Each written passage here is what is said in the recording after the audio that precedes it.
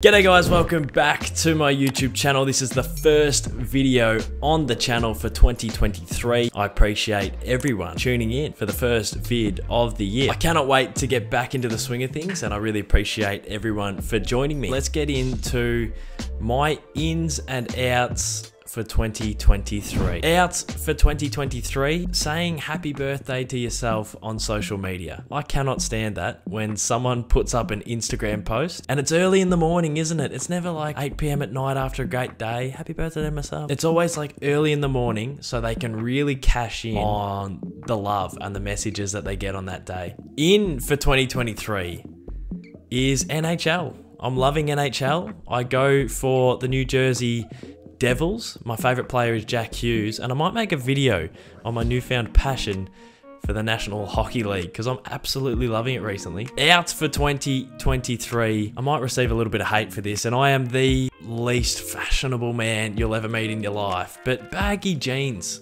like I understand right now that it's cool to wear baggy jeans, and I am not cool because I'm not wearing baggy jeans. I was sort of around when baggy jeans was a nostalgic sort of sin. Like everyone, when I was growing up, would look at old photos of baggy jeans and go, oh geez, that looks a bit dorky. And now I'm living in an era where they're cool. So I look right now and I go, baggy jeans were dorky, and baggy jeans in the future will be considered dorky looking back. But right now they're cool. It looks like you're wearing parachute pants.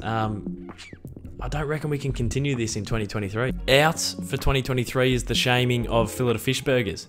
Josh Garlip often makes videos and jokes about the fillet of fish burger, and I just can't have it. I've spoken to the man before and said fillet of fish was my Macca's burger growing up. Now I know it's a little bit outrageous to have cheese on fish, but it works. It works. Like imagine going to a fish and chip shop and saying, oh, can I get one flake, mate? And as you get home, you just whack tasty cheese on it now. I understand that that concept is so foreign and so outrageous, but in the burger with the tartare sauce, the tasty American cheese, it's like a premium fish finger, but in a Macca's bun. It's the bun's steamed.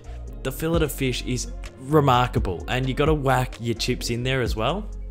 Oh man. In for 2023 is Twitter, one of my favorite apps, to be honest. I always go through Twitter, and it's probably got the most numbskulls on it. Like if you get too deep into some of the forums and some of the arguments, it really hurts your brain and you lose brain cells reading them. But if you just steer clear, the memes are funny, the videos that pop up are funny.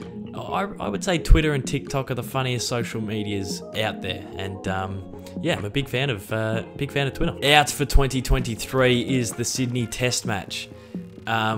Are we going to do this again? There's no point playing it. Like it just rains every time at that time of year. So I don't know whether we move the Sydney Test match to like the first game of the season. I know that that's probably prime time for the Gabba. Maybe you swap the Sydney Test with the Perth Test. Like maybe the Sydney Test is second in mid-December, and then the Perth Test is like prime time, New Year's, when the sun is absolutely pounding the concrete over in WA. But the Sydney New Year's Test match has to be out in 2023, guys. Seriously. Out for 2023 for me is Vox Pops.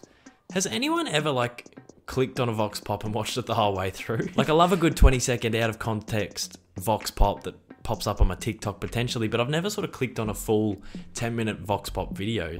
And to be honest, most of them I find them so cringy because like they're meant to be cringy. Like obviously the questions they ask are meant to be silly and lighthearted, but I just, making people uncomfortable in public is not my cup of tea, and seeing people sort of awkward and uncomfortable in public is, I don't know, it gives me sort of the shivers. So for me, Vox Pops are out. In 2023 is the Twilight Grand Final for mine. So I'm not a big fan of the night Grand Final. I think waiting around all day till 7 o'clock is frustrating, but the 4 o'clock Twilight Grand Final, now all the traditionalists can have a cry because it starts at 2:30, so I reckon you could push it back an hour and a half.